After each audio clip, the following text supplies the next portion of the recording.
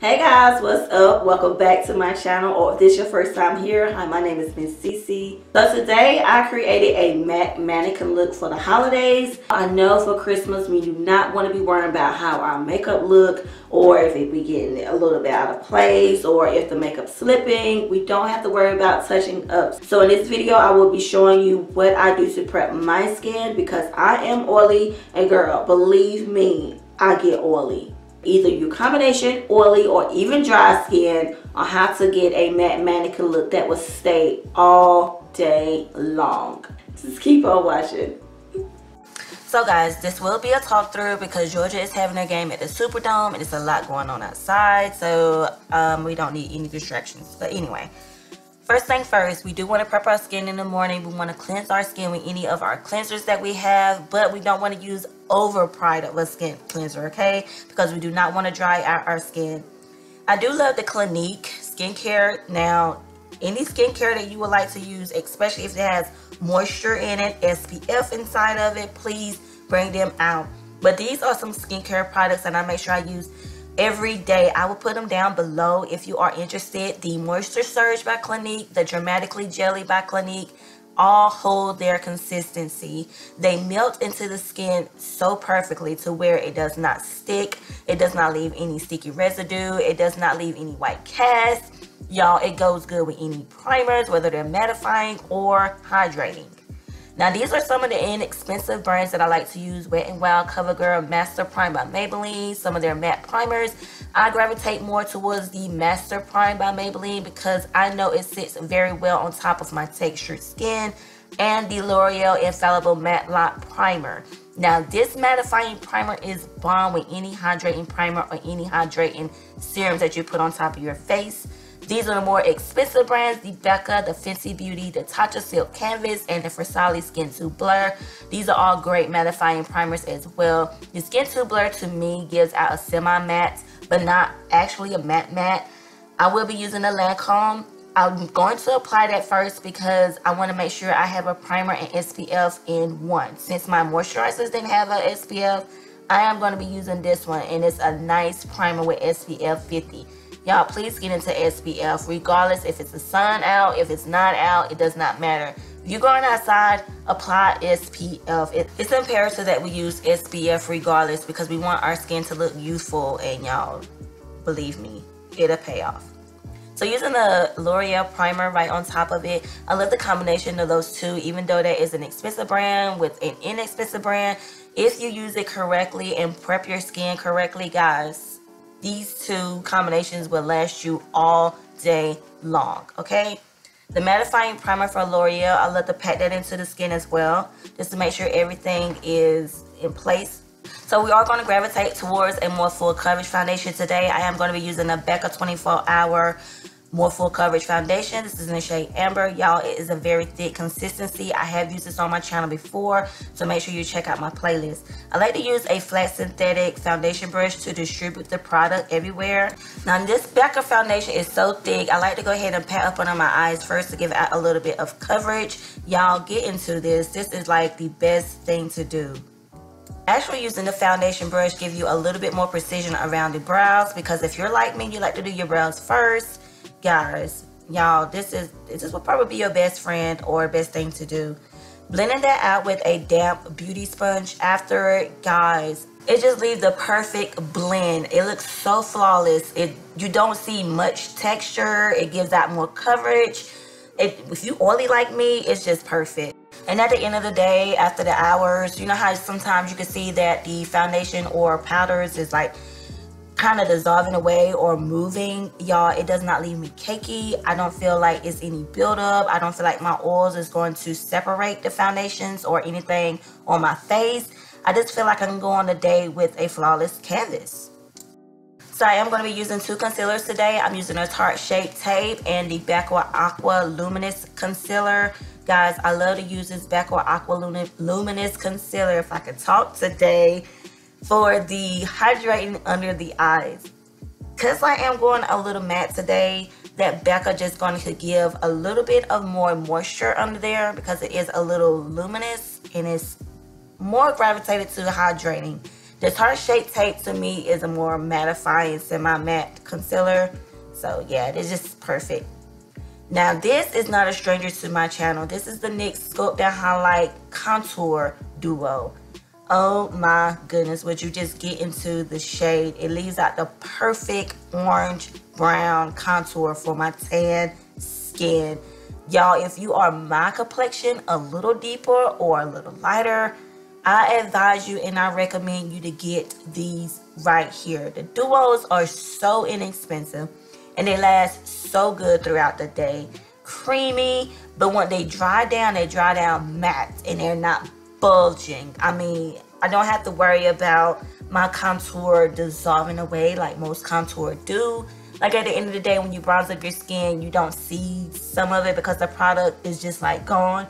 But this, y'all, is perfect. I like to pat that in first before I blend it because I think it just gives out the best blend once I pat it in first.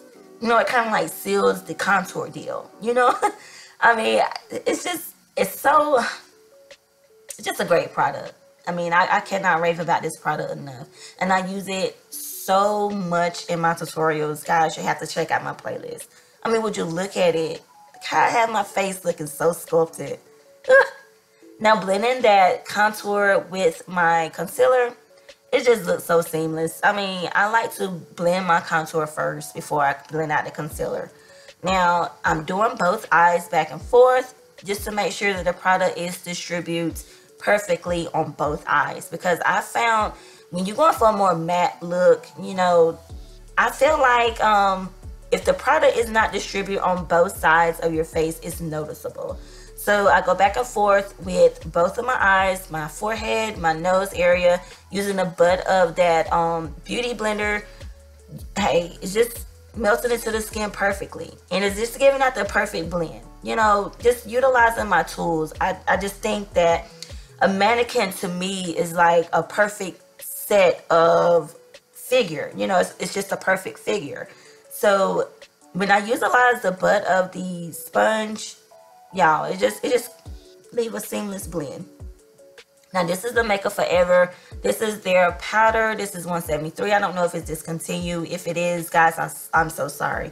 But I like to go ahead and start the setting process first by using a more fluffy brush and pat the powder up under my eyes, you know, just so we can eliminate the creasing, any of dissolving of the concealer that we put down first. Anywhere that we put the concealer, I like to go ahead and start the setting process. And then we'll go into the loose setting powders. Now this is from Maybelline. This is their medium to deep setting powder, loose setting powder. I want to go ahead and start the baking process. Now this is going to help decreasing up under eyes. Not going to add so much of brightness, but it's going to help decreasing up under the eyes. Now setting it with a loose setting powder next, oh my gosh. I can't explain how flawless and smooth the under eyes look. You know, I mean, I don't hardly bake, but I love it, okay? So I'm not cream contouring my nose. I'm just actually going to just dust away the powders like as if I did contour my nose, just to put the shape back into the nose. And I'm going to pat that powder in to mattify the cheek areas. Now, this is optional.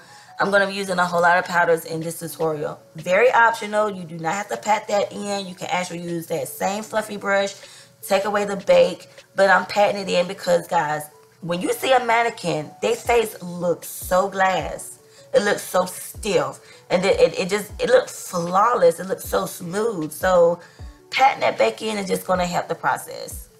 So now let's go ahead and bronze up the face. I'm going to set that contour because we did not set the entire face. I'm going to pat the bronzer on top of that first so anything will not budge up under those powders. Y'all, patting your bronzer on top of your cream contour will just seal the deal. Especially, like I said, if you didn't go ahead and set the rest of your face, it is imperative that you do that first by patting the product on top of it, because it is a liquid. Come on now, if you're putting a powder on top of a liquid, please make sure that you pat it on first and then buff it away. That just eliminate all of the budging that you're gonna have. It adds a little bit more coverage, and it just looks better like that. So go ahead and brighten up the under eye area. This is in the shade medium in my Milani Concealer Perfect. Y'all guys know, if you've been following me for a while, I love the powders. Look how pretty. It just gives out the perfect highlighted under eye area. But when I look at a mannequin, I just see nothing but depth, you know, in the eyes, in the cheeks, chin, the jawline, nothing but depth, like shadow. Now I want to go ahead and mesh all of the powders together by using my Sephora Micro Smooth. Y'all, I love this powder. It is perfect for setting the face. I love the shades. Y'all, get into it for 2020. I am going to use a little bit more of contour just to bring a little depth into the hollow points of my cheek areas. I love this powder. If you guys been following me for a while, you guys know how I feel about this Black Radiance powder. It is so pretty. Y'all, I cannot explain as much as I love this powder. Just look at it. It just adds the perfect depth, the perfect contour shade. So good. I'm so glad they, you know, made more shades. It's just perfect. I love it. Blush. Now, any mannequin that you see, they do have rosy cheeks. I mean, the perfect mannequin does have the rosy cheeks in my eyes. So, guys, get with the blush. I mean, look at it. It's so cute. Oh, my gosh. Now, let's saturate all of these powders, y'all. This is the L'Oreal Infallible Pro Set Spray. Oh, my goodness. Talking about long-lasting. So great. Look at it. Look how I just make... Oh, the powders is so good right now. I could just look at my skin all day. It just looks so pretty. So let's set the brows. Any mannequin, they have plastered eyebrows, guys. They just look so flawless. So please set your brows if you're going for this look. Highlight. Y'all know how I feel about this Lancome. Look at the glow. But just look at the glow. It's so cute. Now, most mannequins that I've seen, they have a little glow about them, but y'all, I couldn't help it. I had to bring the glow out. I know this was like very, very intriguing that I am using highlight for a matte look, but would you look at it? It makes those cheekbones pop. And a mannequin cheekbone does pop because of the depth. Yeah, I think this was like a must to use the highlighter. So I'm gonna do the highlight on all of the areas, the brow bone, cupid's bow, nose, on the temples, high points of the cheekbone areas, and now let's apply the lip. Now when you walk past a mannequin, if the lips isn't popping, if the brows isn't popping, if the nose isn't popping, and if the blush isn't popping, would you buy the clothes? Come on. Will that mannequin look enticing? No ma'am. So look at this red. Get into it, guys. The perfect mannequin look. The only thing I need now is some mascara. Y'all, I'm through. This is it. I mean, tell me, look at my face. Don't my face look like glass? Like you could just actually break it? Matte to the gods. Y'all, I hope you enjoyed your holidays. Please get into the look. If you have any questions, comments, please make sure you leave them down below. Don't forget to give me a big old thumbs up on this if you do like this tutorial. If there's anything you would like for me to do with upcoming tutorials, please make sure you let me know about that. And I got you, sis. Let's slay for 2020. Let's be the sleigh. Let's be the bells. Let's be the reindeers. Let's be Miss Santa Claus. Y'all. If you haven't already subscribed, what are you waiting on? Please make sure you do that. And check out my playlist down below and my previous tutorials for 2019. Thank you so much. Love you guys and see you on my next one. Mwah.